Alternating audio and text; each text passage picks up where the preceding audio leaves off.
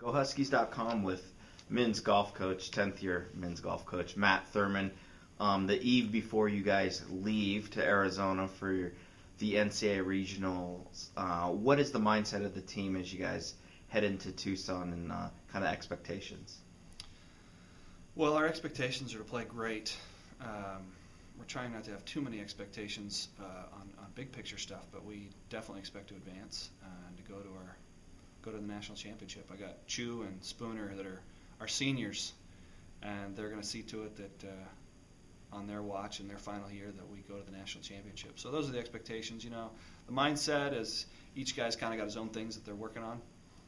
We're going to take a relaxed approach, and we're pretty confident in our abilities, despite what our seeding might be or where we're ranked. I mean, we're very confident that we're going to go down and play well.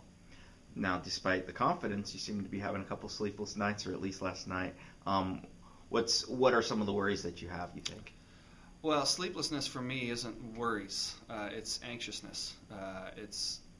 I don't sleep well when I care a lot, and I worry about myself actually when I sleep well before a tournament. I'm like, I'm not up, I'm not ready. As a player, I could never sleep before a tournament. It's probably why I'm coaching now and not playing, because I'd be so tired when I was playing. But to me, it's a good sign. I like it. That means my mind is ready. I mean, last night I was just going over the course over and over again in my mind on how we would do it, thinking about the guys on the team and what little things I can do and say to maybe help them save a shot here and there, or be a little bit more confident or play a little bit better. So that's what sleepless nights are for me. They're not worry. They're anxiousness. There's finding any little possible edge that I can find, and it's all these things going over and over in my mind. I like to get sleep, but at the same time I get excited when I don't, because that means my mind is sharp and ready. You mentioned Spooner and Chu being in lineup, but you also kind of threw a curveball in there by throwing Jens in there. And to go along with the sophomores, obviously, that are your top two players, what's kind of the thought process throwing Jens in there?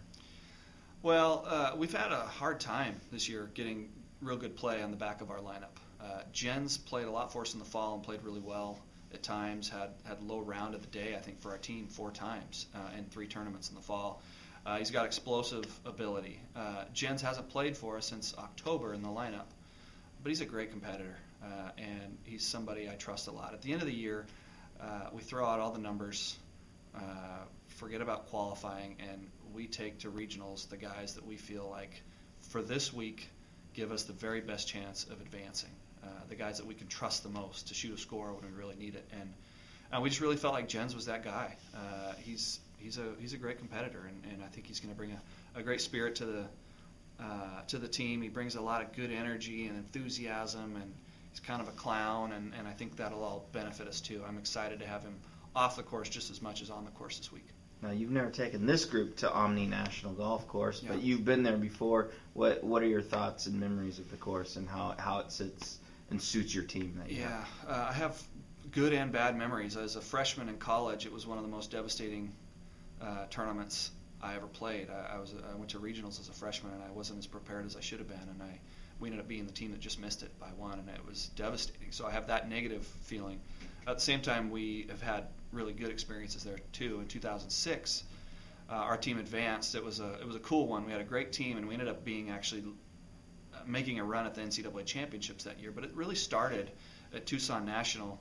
We'd had kind of a slow year, and going into the final round, we were, I think, 1 shot clear of the number in 9th place, and pretty panicked, and really challenged the guys, and we went out and shot the lowest round in our program's history and finished 3rd, and then went on, and we were leading the nationals through 3 rounds and had a great championship. So that was an awesome memory. I remember sitting in that room and challenge each of those guys individually, and the way they went out and responded was cool. I think this team will respond well too. I know the course. It's going to set up well for us. It's just the right thing. Now, we haven't met since Chris Williams and Charlie Hughes earned all Pac-10 honors. What are your thoughts on those guys and using those guys as building blocks moving forward to the future also? They're awesome. They're awesome. They work really hard, and they represent our program really well in every way. So I don't know. I'm not really worried too much about the future right now. The future is tomorrow. We're going to have a great regionals, and if the future means those guys playing great at regionals, well then then that's all I care about. What has this team been doing the last week preparing for this championship? I always loosen up this time of year. We keep the reins on them pretty tight and do a lot of team stuff throughout the year, making sure we get everything done right. This time of year, I kind of put a little bit more trust in them and just say, hey, look, you guys know what you're doing. Find a way that you get yourself ready in any way you can. So we've been kind of doing more individual stuff and letting them do what they want to do. So for some, that means go out and play around every day, competitive golf. For some, it means a lot more range time or putting time or chipping time. I've encouraged them to relax a little bit and kind of get away from golf some so that they can be really sharp for this regional. So there's not an easy answer to that. It's different for everybody. Now, one of your philosophies is always have fun. At this trip in the NCAAs in Tucson, there's a lot of fun things to do. Yeah. A lot of hikes you guys can go on. Do you plan on doing that kind of stuff this time? Yeah, absolutely. I don't know. Is there anything fun to do in Tucson? I don't know personally. Yeah, I don't really know either. But I know in the past we spent a lot of time at the pool. There's a great cold tub in the spa there that we always have a competition, see who can stay in it the longest.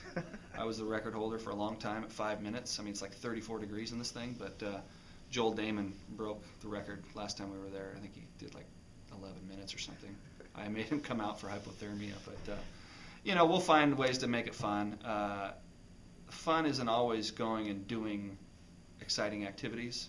It's more the mindset you bring to everything that you do. And so even when we compete and just hang out or practice around, we're going to enjoy what we do and bring a good attitude to it. All right, Coach Thurmond, good luck. Get some sleep tonight, and we'll talk to you later. All right, thank you.